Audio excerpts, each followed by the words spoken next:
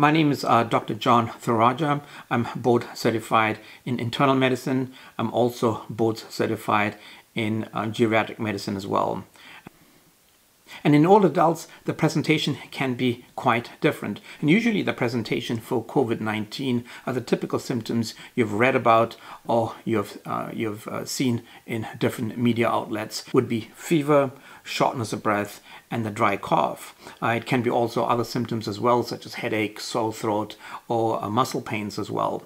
But these are the typical presentations of COVID-19. However, in older adults, the presentation can be quite different, and you have to have a higher index of suspicion that something might be going on in older adults, and this makes the diagnosis more complicated and makes also the treatment more complicated as well, because the diagnosis can be delayed.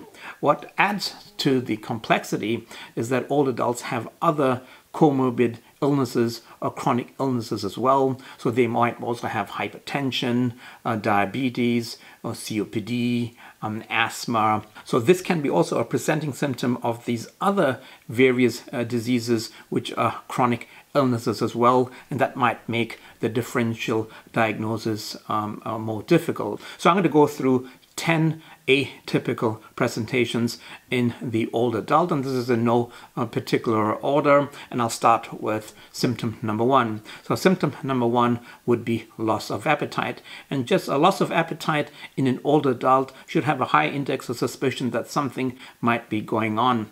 And loss of appetite coupled with decreased fluid intake might lead to other problems, because of decreased fluid intake and decreased appetite, they become more tired, fatigued, even exhausted, are more likely to be immobilized, functionally less active, and more likely to get falls. Presenting symptoms, so this is symptom number 2, would be increased confusion, disorientation, even apathy.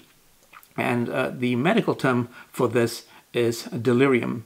Delirium, as we know medically, is confusion, and there are different types of delirium in terms of how older adults can present themselves.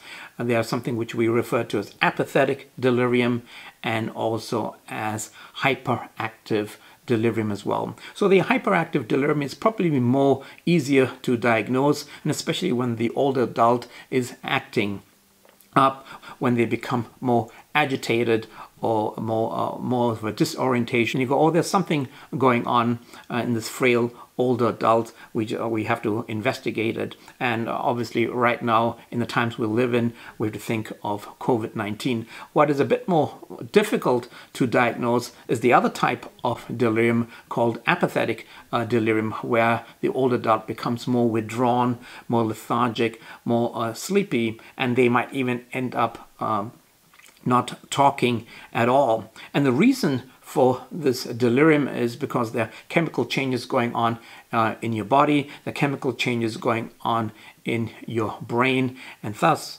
causing this this confusion. And the way to see this is, I'm talking to you guys on television, and you can hear my voice, you can hear the tone of my voice. But if now I'm snapping my finger, and you can still hear the tone of my voice, and you can still hear me snapping my finger, and I can differentiate the snapping of my finger as well as the tone of a voice or the intonation of my voice. However, in older adults, when they are in a delirium, they are in a fog-like state, and because they are in a fog-like state, they become more confused, and they're not able to filter out information coming to their brain, become more confused and more disorientated.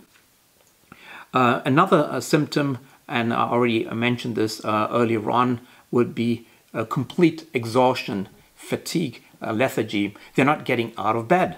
They are completely tired, and this change of behavior should send a sort of a high index of suspicion, especially in places where they live, in senior communities, assisted living facilities, in PACE programs, or in nursing homes. I already alluded to the next symptom, which would be dizziness. And dizziness in older adults presents quite differently. Usually there are longer spells of dizziness coupled with falls, and falls would be another symptom to think about, where they suddenly start falling, and obviously if there are increased falls, they increase chances of hurting themselves and, God forbid, also breaking their bones. Another presenting symptom would be GI symptoms: nausea, vomiting, and diarrhea. And this is associated because there are certain receptors in the GI tract called ACE2 receptors where the virus can invade, and that can be the only presenting symptoms, coupled with abdominal pain. Another presenting symptom would be low blood pressure, and this is probably associated with the overwhelming infection of the disease, and also probably a sign that there is sepsis going on, and the older adult is unable to mount an adequate immune response. Another unusual presenting symptom, which you can also see in other age groups as well, would be loss of smell, as well as a loss of a taste. And neurologists think that the taste neurons to the brain, as well as the smell neurons to the brain, is somehow affected by this virus, and that's why there's loss of smell and a loss of taste.